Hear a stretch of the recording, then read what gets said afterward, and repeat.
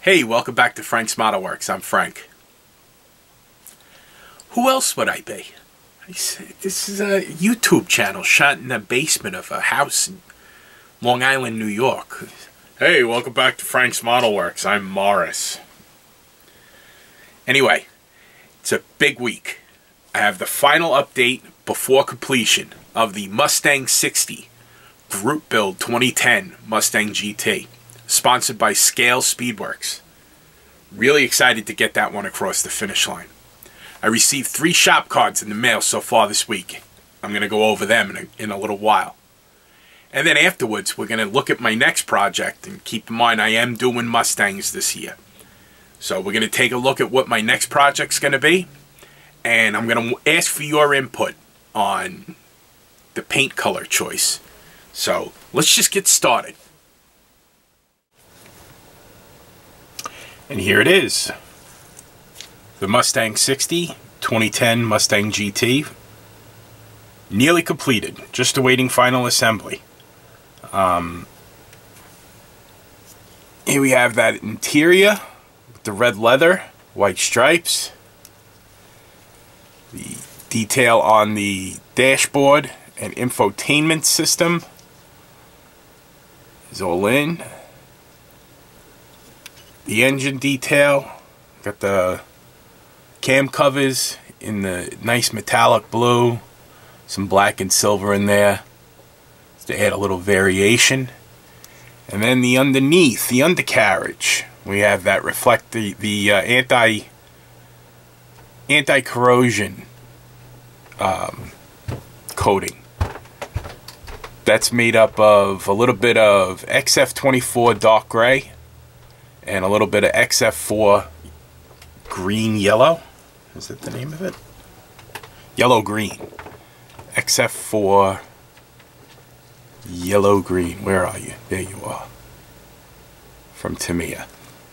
Mix that with a little XF24 dark gray and get that color. I think I threw in a little bit of titanium gold in order to get a slight metallic sheen to it. So I like the way that looks. The wheels were painted in Splash Paint's gunmetal, and I painted the chrome accents on it with this stuff right here. It's called Mira by Stuart Semple. It's like an enamel. It comes out looking like Molotow, but Molotow is an ink. This is more like an enamel. It's not like it dries like lacquer. It takes a little while, but it does eventually dry, and it's more able to be handled than Molotow is. The only problem is it's hideously expensive. I'll put a link to it down in the description, but I think this can, because this is a metallic can, this was like 38 bucks. It lasts. I've had this for, I would say, going on 3 years, and I'm not even halfway through, but it is hideously expensive. But I have it, so I might as well use it. I don't know if I'll buy any more.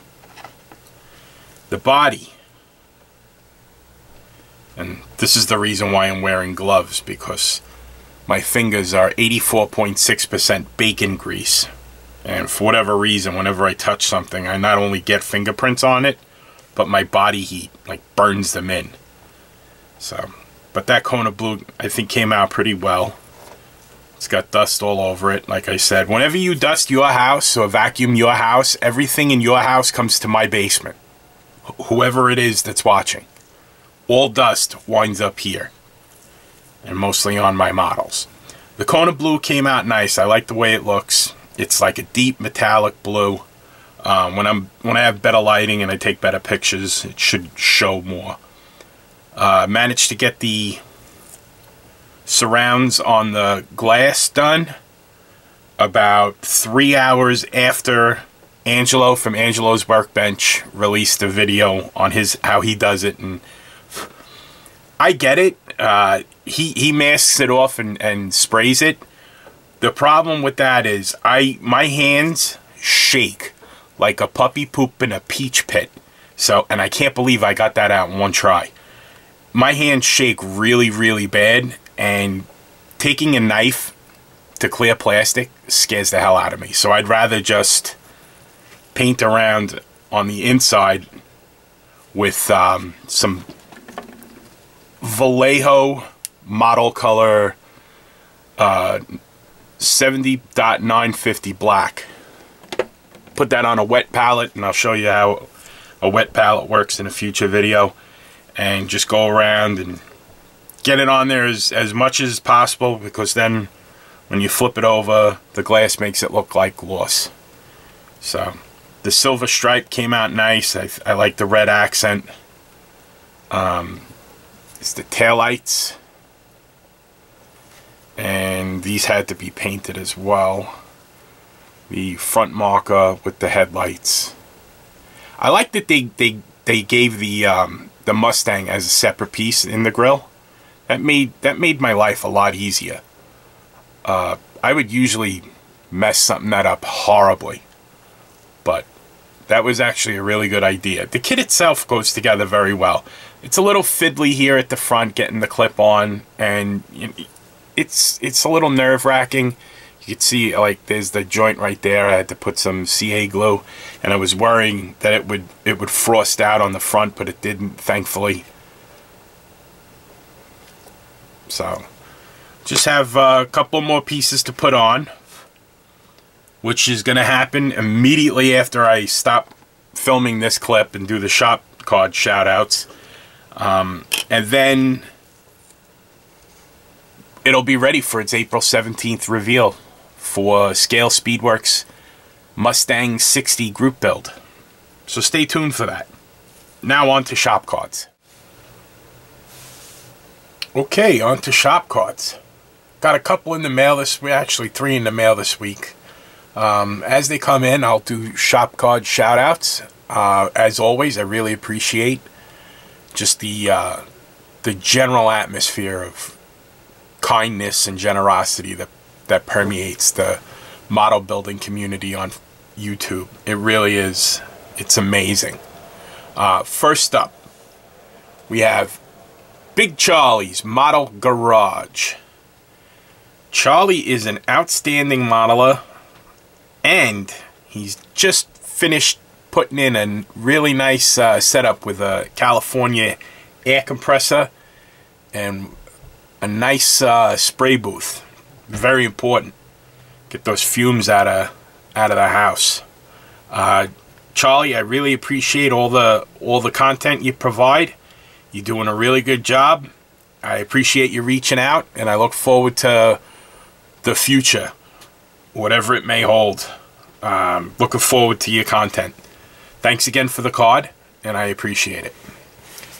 Next up, we have Jess, the Scale Model Snail.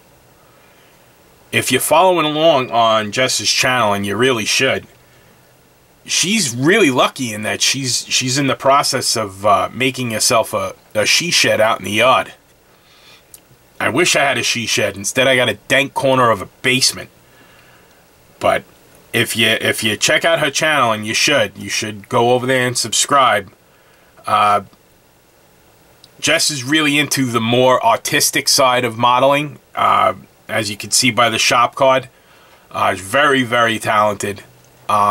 Really, a lot of skill involved, a lot of creativity involved in the things that she builds.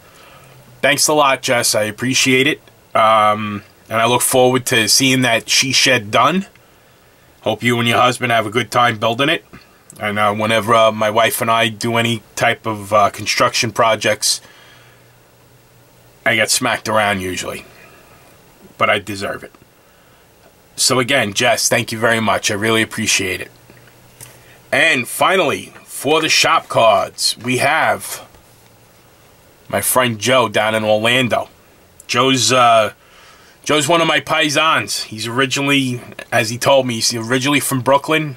Then he moved out to Lynbrook, which is in Nassau County in Long Island. I actually live in Long Island now. I'm originally from New York City as well. I'm from Queens, though, neighborhood of Ridgewood. Joe and I clicked right away.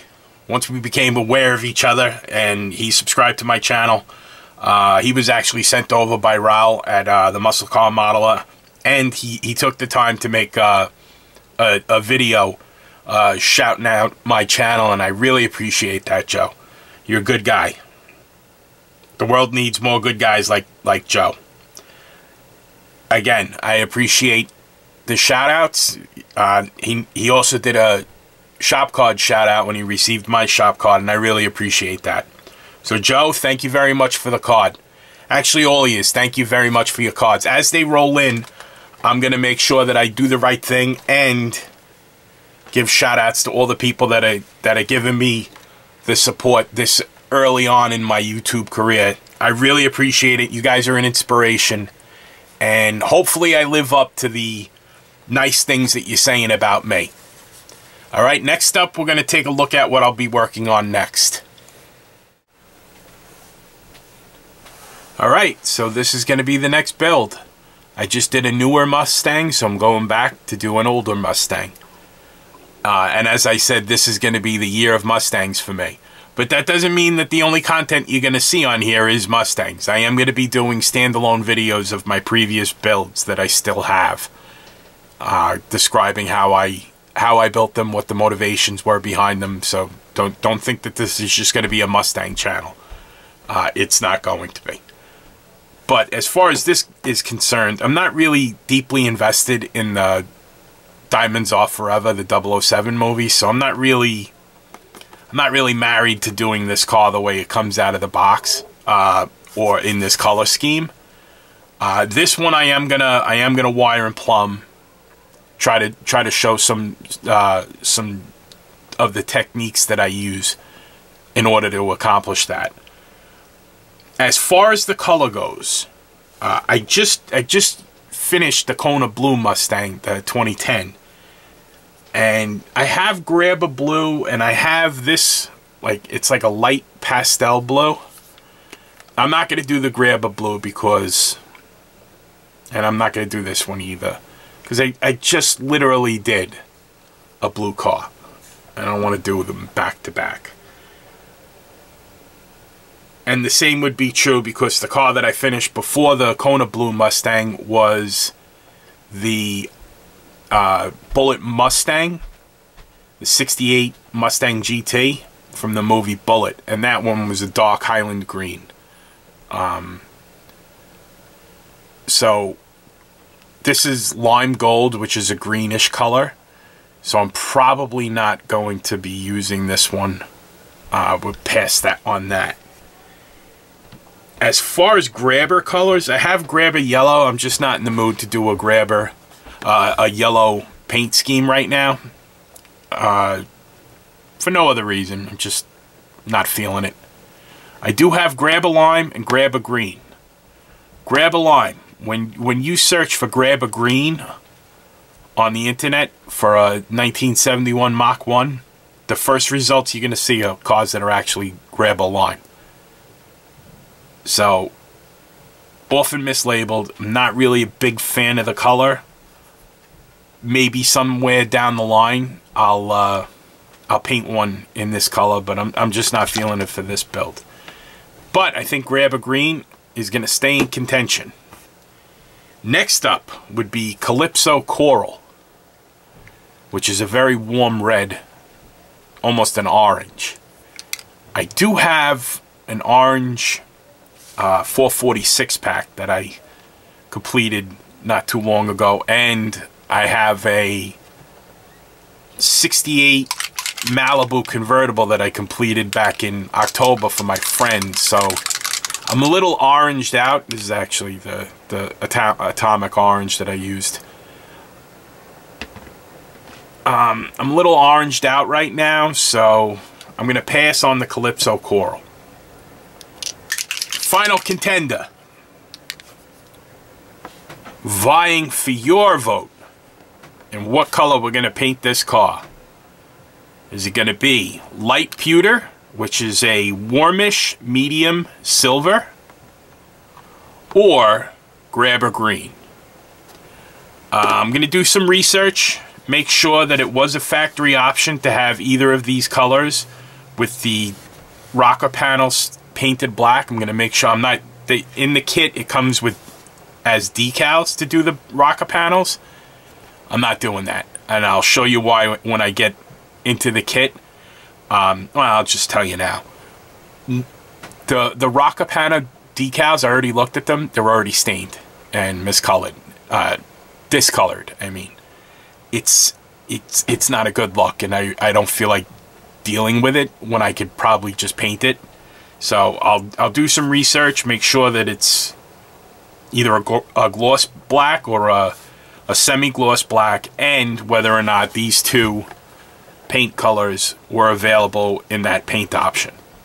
Because the kit itself doesn't have any Mach 1 stripes. It just comes with the decals to make this color scheme.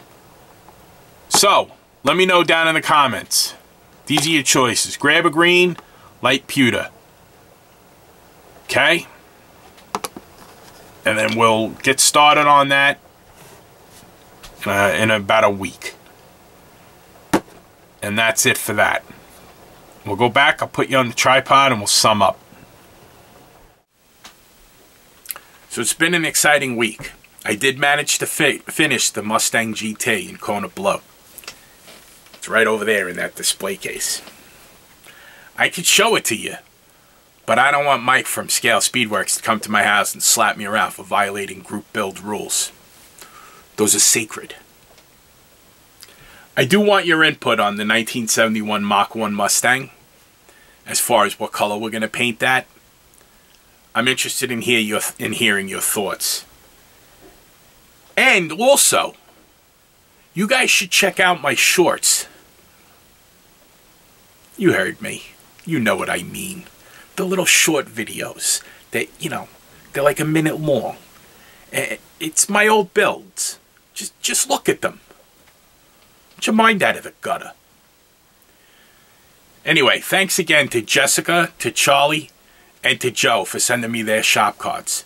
If you want to trade shop cards with me, that information is going to be down in the description. I look forward to hearing from you folks. And again, I want to express my gratitude to all of you for stopping by and checking out my channel. Until we speak again, my friends, take care of yourselves. Be well.